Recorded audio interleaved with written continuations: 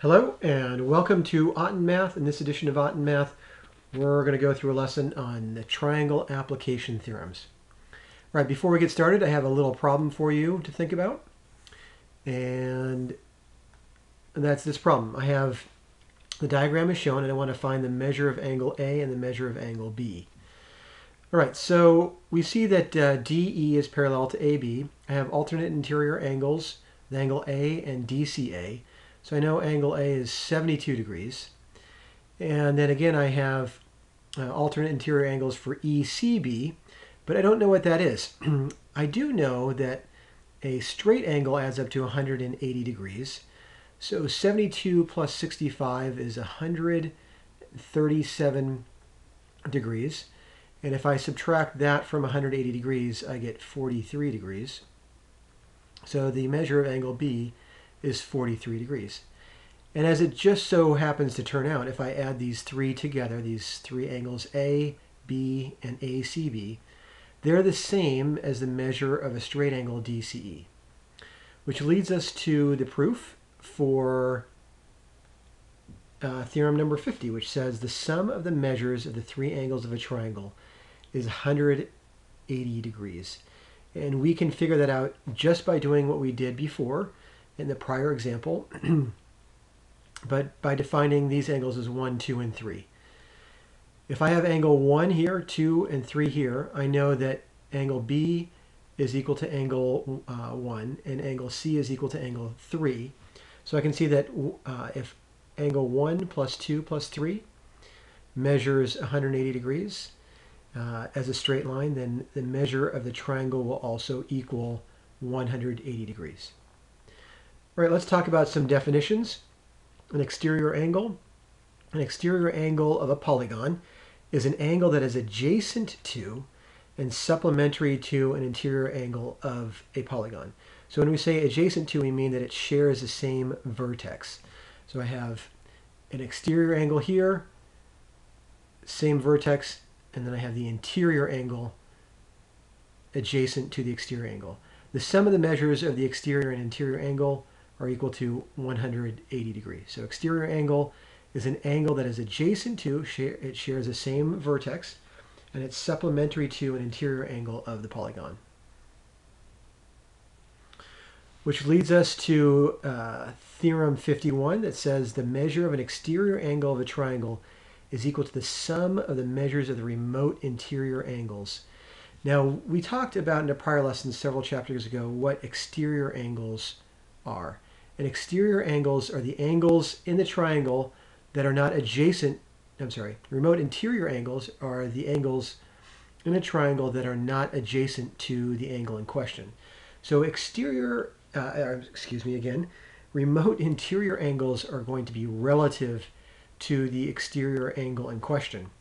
So for example, if I say that my exterior angle in question is 1, then my remote interior angles are the angles in a triangle that are not adjacent to angle 1. They're 4 and 6.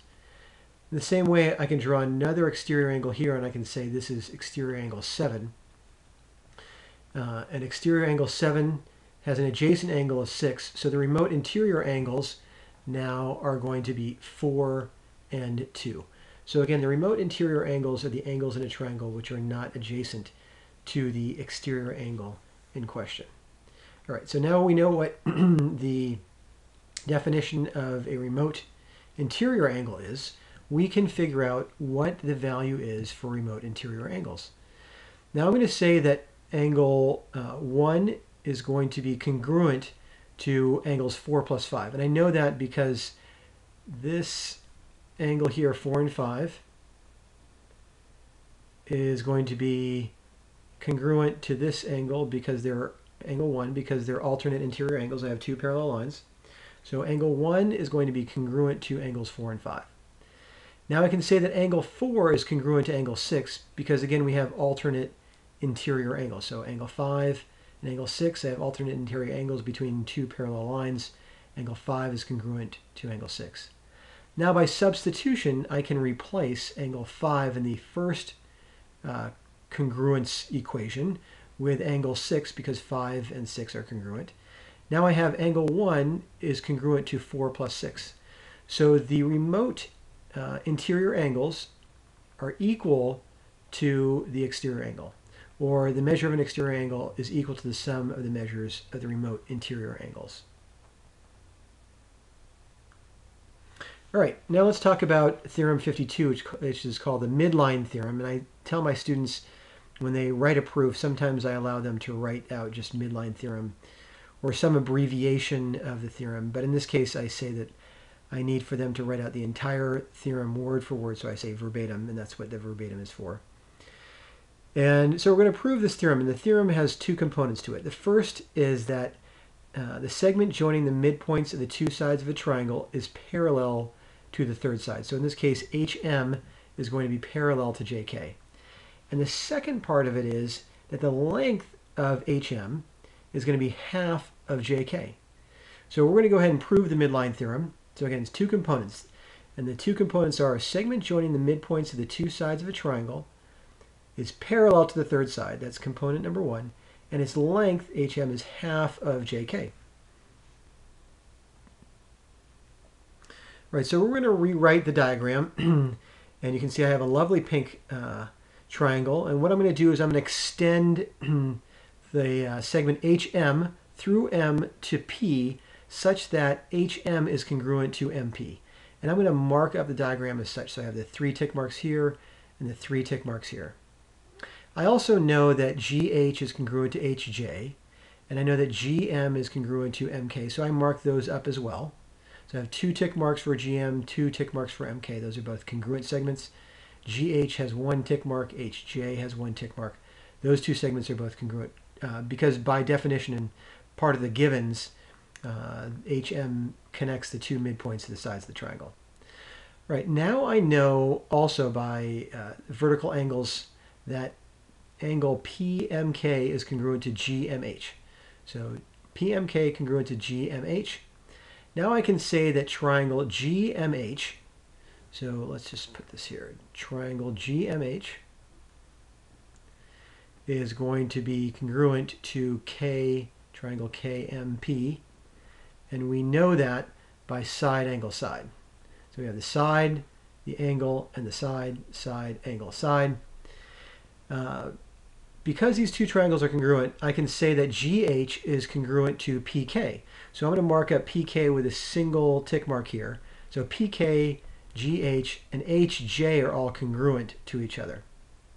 I also know by CP/CTC that angle HGM is congruent to PKM. And so I've marked those two angles with a double round marks. So PKM congruent to HGM. And if those two are congruent, I know that JG is parallel to PK because I have a transversal in GK. I have two lines in G, J, and PK. In this case, I have alternate interior angles that are congruent that define parallel lines G, J, and PK. So I know then that GJ is going to be parallel to PK. And I also know that HJ is congruent to PK. So now I have a parallelogram in HPJK because if I have one pair of opposite sides that's both congruent and parallel in a quadrilateral, then I know that it's a parallelogram. So I have parallelogram HPKJ. All right. If HPKJ is a parallelogram, then HP is congruent to JK. So HP is congruent to JK.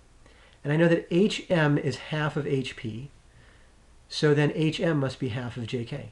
So HP then in a parallelogram is congruent to JK.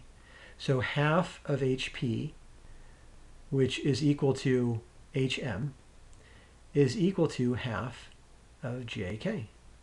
So I've just shown the second component of the midline theorem. And then also HM is parallel to JK. I know that because HPKJ is a parallelogram, and by definition, HM or HP will be parallel to JK. So that's your proof for the midline theorem. I think that's actually pretty exciting. So let's move on to a couple practice problems, just to give you some ideas of how to solve some problems you'll see in your homework. All right, if one of the angles of a triangle is 70 degrees, find the measure of the angle formed by the bisectors of the other two angles. All right, the way that we're going to solve this is we're going to define the two bisected angles with x, the variables x and y and y. And we're going to say that 2x plus 2y plus 70 is going to be equal to 180 degrees. So we figure out that 2x plus 2y then is going to equal 110 degrees. So, right, 2x plus 2y plus 70, angle 70 or angle D, is equal to 180 degrees. So we know that 2x plus 2y is equal to 110 degrees. And x plus y then, or half of that, is equal to 55 degrees. And I know that x plus y plus angle ABC equals 180 degrees. So I simply subtract 55 from 180 degrees. And I have my measure of angle ABC.